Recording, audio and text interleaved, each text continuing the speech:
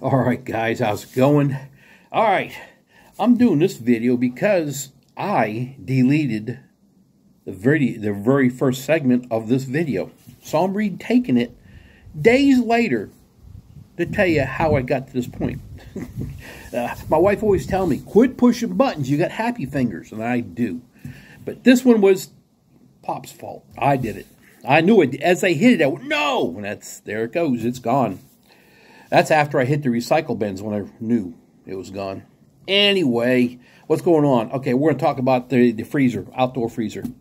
Like I said, it's what happened was the night before we were getting all our meats, my wife and I were talking about all the freezers running good, everything's going good. I said, yeah, everything's perfect. We've got everything transferred over to another freezer so we can, because we're getting 2 pigs are coming back, which is the bacons, the hams, all that stuff. Anything that was cured, we are now receiving. So 1 box is for my father-in-law and 1 was for us. My son, I delivered that to him. So what happened was it was early in the morning of me picking up the pigs. I'm talking it was like 5 o'clock in the morning or something. And I'm always up walking the dogs. So my wife leaves, I walk the dogs. And we walked around the back of the house. And as I walked by, I seen a little light. And if you guys know GFI circuits, they have a little light when they get tripped. It was tripped. And yes, I know, guys, you do not put your freezer on GFI circuit. I understand that.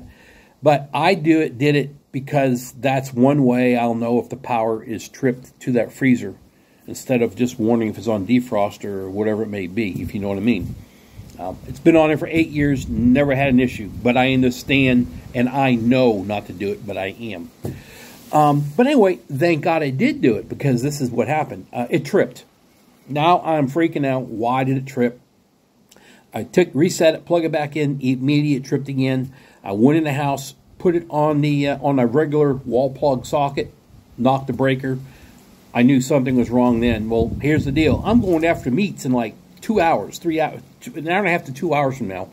I'm going to be there at 8 o'clock in the morning to pick the meats up. Now I have a freezer that's not working that was already 2/3 full from our pig week prior. So I started testing and looking around, and for some reason I went to YouTube, the famous world of YouTube, looked it up, and I found someone. Now I couldn't find nothing about the freezer, but I found people talking about refrigerator. And this guy, Tech, was on the ground, and he was pointing at the timer. And he started talking about it, how they fail and all that. And like, looks like I got the same type timer, so now I'm really listening.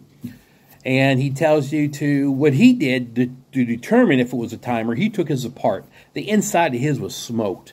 I mean, it's white plastic. It was all black inside. It was burnt. I'm like, all right, that's maybe what's going on with my freezer, because it looks like it. I took it apart. I took the timer off. I took it apart. Nothing's wrong inside. I didn't see nothing. Nothing's burnt. I put it back together again. And what happened was actually when I put it back together, there's a little gear that's in there. The little gear fell out in my hand, so I put it back in. Okay. I put it all back together again, and I plugged it in the wall, and it's working. So, and I'm like, whoa, maybe the timer is messed up. I didn't know. So I called the appliance place that I buy all my parts from, Associate Appliances in Oklahoma City. I've been buying from them for, I can't tell you, 15 years. And they've always helped me out. Well, I told them what I had, and I told him, I think it's a timer, and he was shocked. He goes, I don't think timer would cause that. Tell me what's going on. I did. He goes, no, stop. He told me what to do. He said, get on the ground, and as I tell you in this video, how to turn the back of that gear, it's at the end of the video, you'll see it. And he says, you can manually turn that gear with a screwdriver. You put it in there and turn it. And he says, it goes through a cycle. It goes through defrost, which causes the heater to come on, causes the fan to come on to circulate that warm air across the evaporator core. He said, go in there, and he had me on the phone. And I'd lay it on the ground, I'd spun it, and it clicked on. As soon as it went click, the breaker popped. And he goes, all right. He goes, that's your defroster, your heater.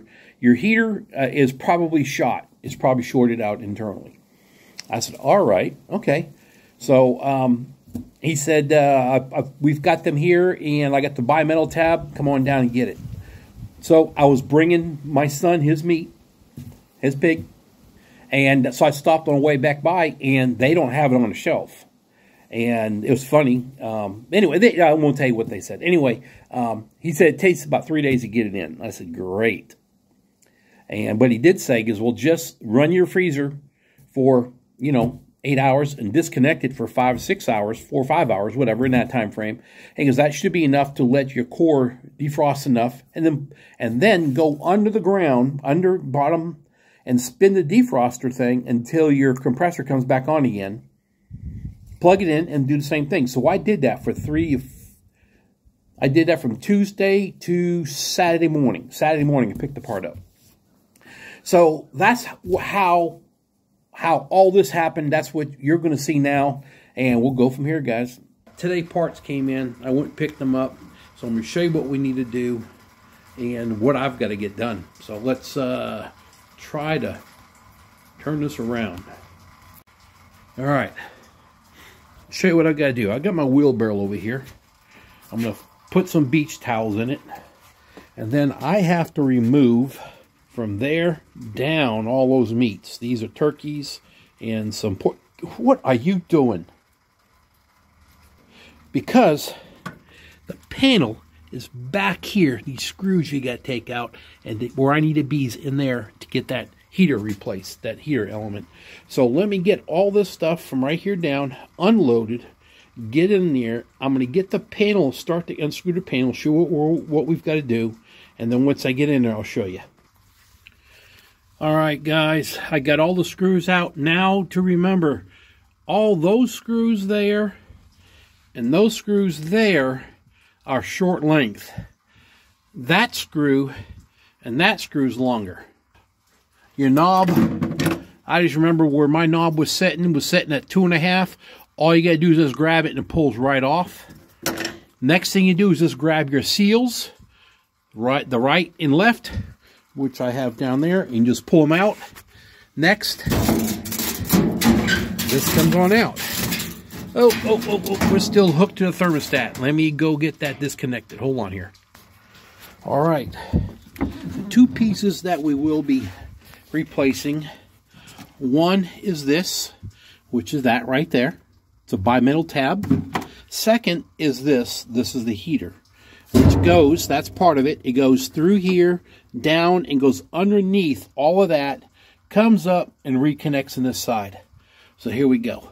So that's what we've got to replace. You can see how this is frosted over. Looks like even the drain is frozen over. So yeah, we're going to let this defrost a little bit because some of that stuff's going to be hard to remove. This, your thermostat that goes in here, all you had to do is basically pinch and push out, and it came out the back side of that there. So you just pinch it and you push it out, and there it sits. So I'm going to have to let this set up for a bit and let this defrost some, and then we'll get into replacing, because all that line and stuff is all frozen. All right, I got it all defrosted. I got my drain hole all the way through defrosted. We're hitting bottom, so that's good. So next thing to do is we got to disconnect this wire. We're going to pull that off. We're going to disconnect this wire, but also we need to pull out the styrofoam. Oh, well, styrofoam's got to come out. I believe that one can stay in, or maybe we can pull that one out too. There is some aluminum tabs that are down here that have to come out way over here, or maybe they just fold out. One of the two, I gotta see. There we go. They just folded around. I keep saying there we go, but it didn't come off yet. As soon as I figure out how they come off, I'll let you know. All right, I got this side disconnected and that disconnected. I'm going to tell you a little trick I noticed. When these were connected right here, hard to pull them apart. I had to take the top and twist them back and forth, and then it came right off. Here's this bimetal tab thing right here I'm replacing. Yep. And then now we're just going to pull that through, and we're just going to weave it right on down.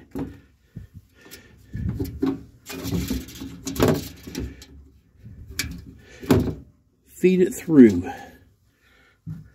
Need 2 hands. There we go. All right, so here's the old 2 pieces. All right, guys, I'm going to show you something. Kind of hard to see, but remember I told you about those straps? This is like a zip tie. You see the center? The bottom of this slip through. You can see the hole, and you pull it tight and you fold it. So that's how that stayed up in there, that pipe, or this heater element. Okay, now we're just going to go ahead and fish this one through.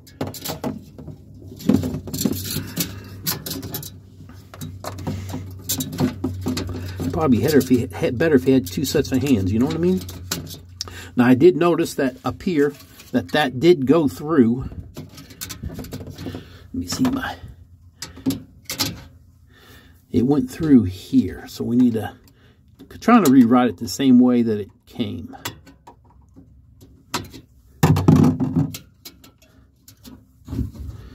All right, I need 2 fingers. I'll show you when I get there.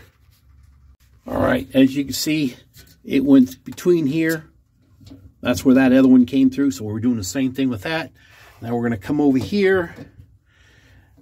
Once again, kind of hard to do this with one hand, guys, but it's going to go through here. I've got to set it through those straps.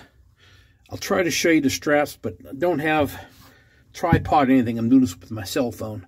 So let me pull that up where it needs to be. I'm hooked here. Get around this and then strap it up so the heating element's to the bottom side of this. All right, you can see how it's through there.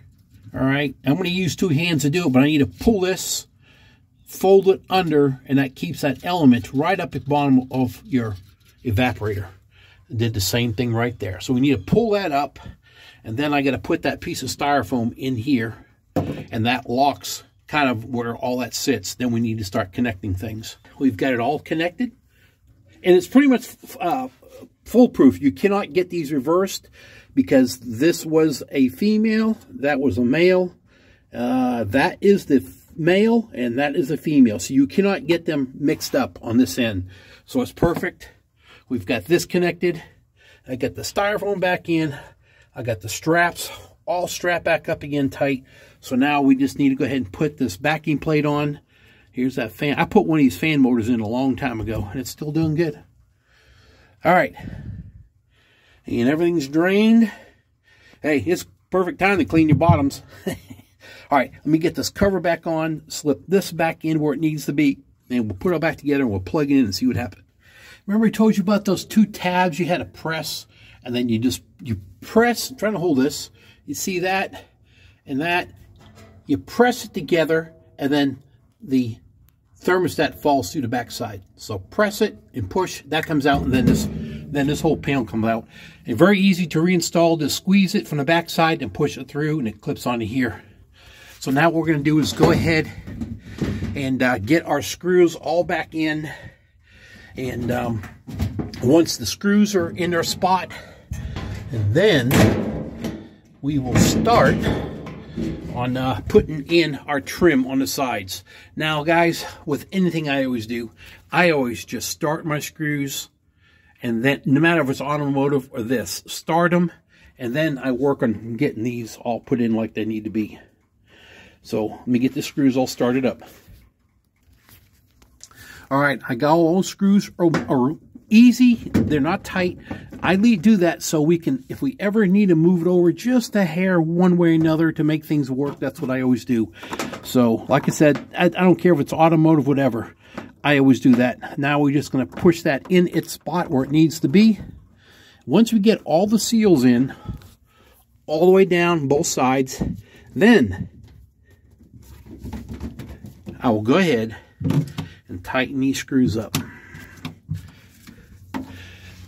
Seal goes in really easy. It's not a hard thing to get in.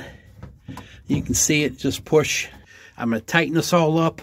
I'm going to put the thermostat. Look what I forgot, guys. Don't forget this. I got to take it all back apart. Yep, I messed up. All right, let me take it back apart. All right, guys, we are working. Now, I did want to show you something. All right, hold on. I need to get this camera where I can see it. Do you see that little thing right there I'm pointing at? Okay, right there. This whole piece here is a timer. Okay, whole thing's a timer. This controls your compressor to kick on right there. You can hear it working. This controls your defrost to work. And it's a timer. It just turns and click, click, click, click. It just turns in here. All right. Manually, you can make this timer function what you want it to do. And there's gears in there. And you can turn it, turn it, turn it. It takes, there's actually a line on there that you can see. When they line up, the compressor shuts off. Okay? Basically, you'll feel click. And when it shuts down, you turn it some more.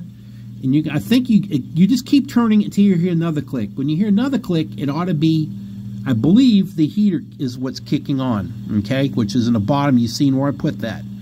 All right. If you keep turning it a little bit more, then you hear the fan kick on inside. All right. And imagine it's blowing that hot air that heater just produced all across that core, okay? If you keep turning it, all of a sudden, it all shuts down. All of it. Nothing's working.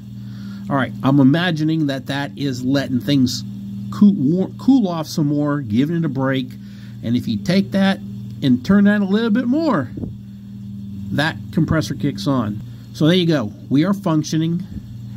Everything's working. It's going through its cycle. The problem is fixed. And a minute ago, let me get up and I'll point inside here in just a second. All right, a few minutes ago, if you remembered, I said, I left something out. Okay, it's a styrofoam cover. All right, it covers the backside of that switch so no moisture can get on it, nothing. So I forgot that, so I had to take all the screws back out, pull it out, and put the cover over the backside, put it back together. As you can see, all the seams, everything's on, everything's back together again. You can feel that cold air. Can you guys feel that cold air in there? Woohoo! Okay, so now all I'm going to do is reverse, put everything back together again. Now that makes you proud. Look at that.